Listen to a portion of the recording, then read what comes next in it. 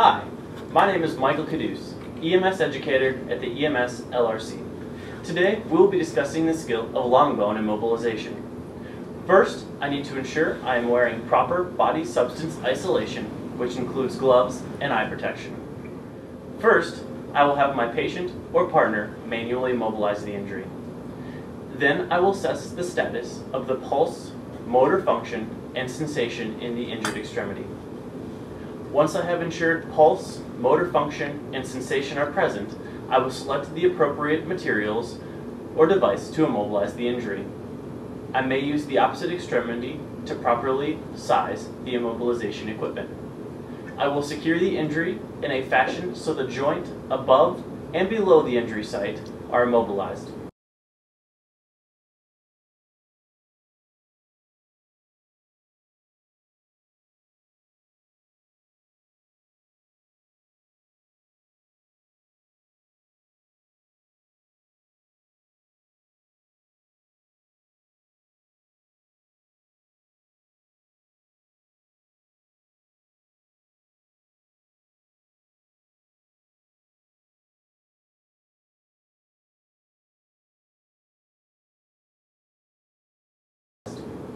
I will ensure the splint does not allow for excessive movement by placing the patient in a sling.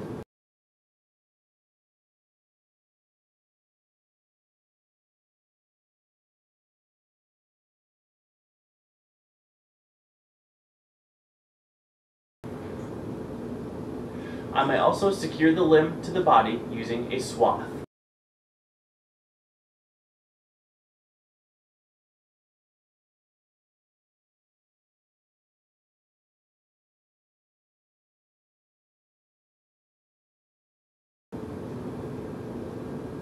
I then reevaluate pulse, motor function, and sensation.